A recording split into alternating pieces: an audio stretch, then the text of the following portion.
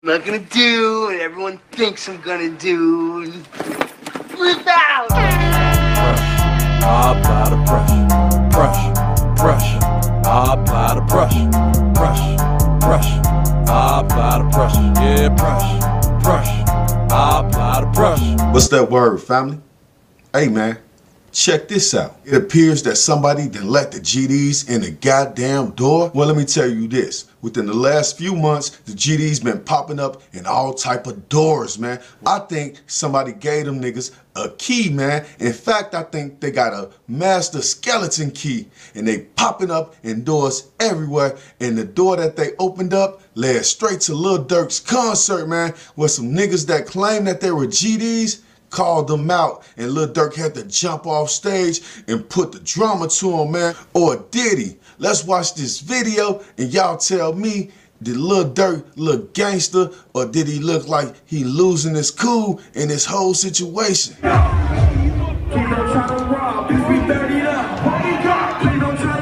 Let's be dirtied up.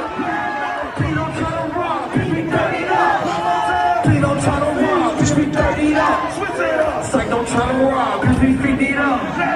Psych don't try to rob, cause we feed it up. Please don't try to rob, cause we feed it up. Please don't try to rob, cause we feed it up. Oh, they getting it in. Getting it in, baby. Lil Durk, shout out.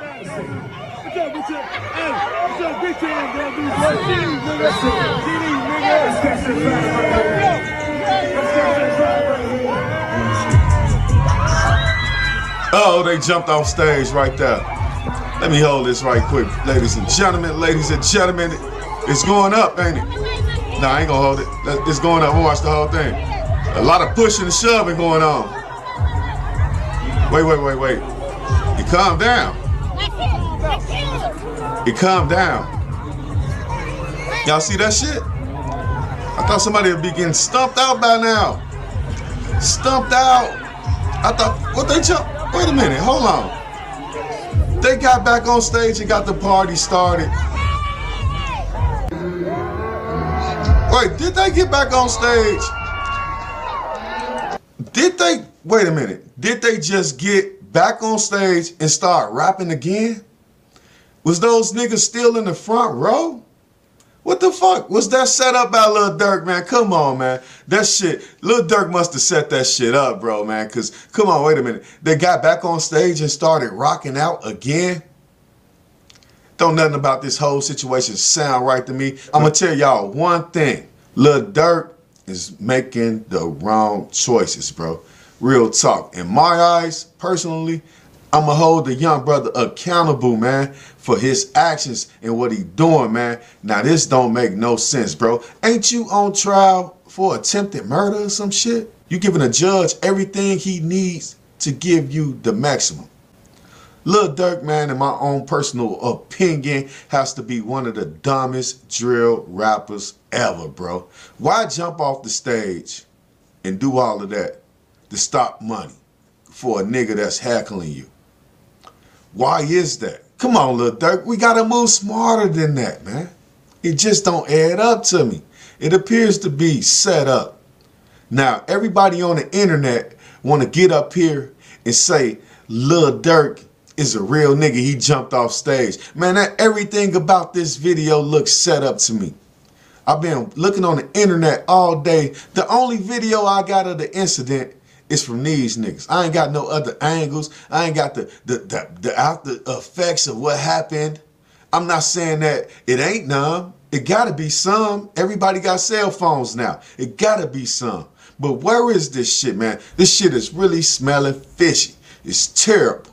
It's terrible acting by Lil Durk. It's terrible acting by these niggas that's supposed to be GDs out there. It don't even look right. I told y'all time and time again, Lil Durk don't make the right choices. Chief Keef, man, like I said, that nigga's a million years ahead of Lil Durk. Just think about that. When the last time you seen Keef in the courtroom? The last thing I heard about him was some shit that happened a long time ago with one of the DJs or one of the producers. Like they went in the house and pistol whipped the dude. That was it, bro. But the dude ended up going to jail. That nigga ended up getting like a whole bunch of years for prostituting females. That looked kind of righteous. But everything Lil Durk doing ain't looking good at all, man. Considering the fact that he lost his brother earlier this year. He just lost one of the original founding members of 600. Like one of his squads, one of his cliques that he cool with. Just don't add up, man. Don't add up. Lil Durk, you gotta move smarter. Didn't the feds just raid your house? You jump off stage. You know what I'm saying? Come on, man. You supposed to be making PSAs right now about being peaceful. That's what you're supposed to be doing right now, making PSAs. But this nigga so clouded with the fame and the fortune, he don't think reality gonna crash down on him, bro. I'm not saying he the reason that E-Day got killed, but what I'm saying is he's a reason that kept E-Day in the streets and E-Day feeling untouchable, bro. That's exactly what 600 Breezy said. I felt untouchable until E-Day got killed. Ain't none of y'all niggas untouchable, man. And you gotta recognize that, and you gotta start teaching your fans not to play those type of games. Them niggas was in your front row, bro. In they town. You visited they town. Y'all jumped off a stage, bro. Come on, man. That shit ain't cool. That's some shit you did 5-6 years ago, Lil Durk. That ain't no shit you do today.